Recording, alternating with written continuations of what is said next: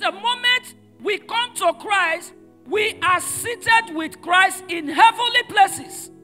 Jesus said, all power in heaven and on earth have been given to me. As the Father sent me, so I do what? I sent you. All power and authority have been given to Jesus Christ. And we have been delegated by him.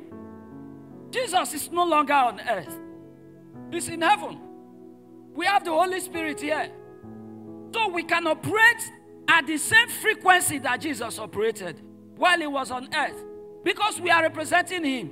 If you are an ambassador of a country, anything you say, they will quote your country. That is who we are.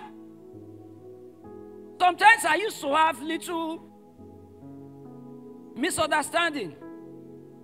I never knew, some years ago, I never knew that a spokesperson of the president can be quoted as the president has spoken.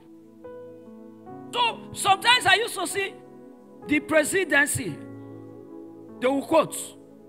Presidency said, I say, President, is it every day that he talks? I never knew that even his ministers speak for him. They are his mouthpiece. They speak for him.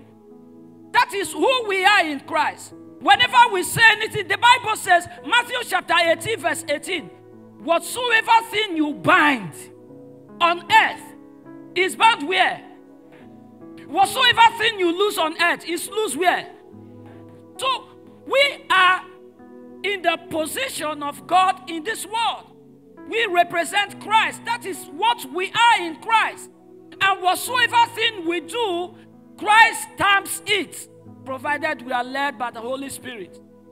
Once you are led by the Holy Spirit, you are in Christ. Whatsoever thing you say comes to pass.